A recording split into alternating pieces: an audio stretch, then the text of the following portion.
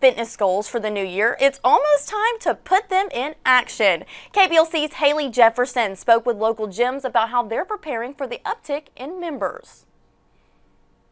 We all know the feeling of setting our goals for the new year with hopes of accomplishing them. Some may include spending more time doing a certain hobby or spending less money. A common goal is to hit the gym or get back into a workout routine again. For the New Year's, once New Year's comes, January 1st hits, you're going to see an uptick of new membership. And there's usually going to be 1 to 2, maybe a couple of days, and then 3 and 4, and then it just kind of slowly goes up from there. And it goes all the way really up until March, and summer swimsuit season comes around and people start really getting committed again.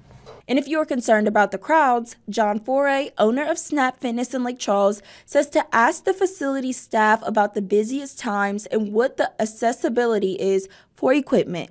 Because that does become a big issue, is people not being able to find equipment.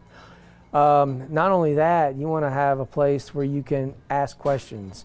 Having somewhere, in my opinion, just small, personable, people are there to help answer questions. Katie Rosa, a member of Project Fit Fitness Center, says she is eager to see a new group of people join with some fitness goals. I'm super pumped because I like people, I like energy, I like meeting new people. Rosa also has her own New Year's resolution this year. For me, my New Year's resolution has to do with just getting healthier again. I don't really have anything specific or to the T on what it is, but I do know that I just want to be at a healthier place, and I want to be able to be at least as active as I used to be. In Lake Charles, Haley Jefferson, 7 News.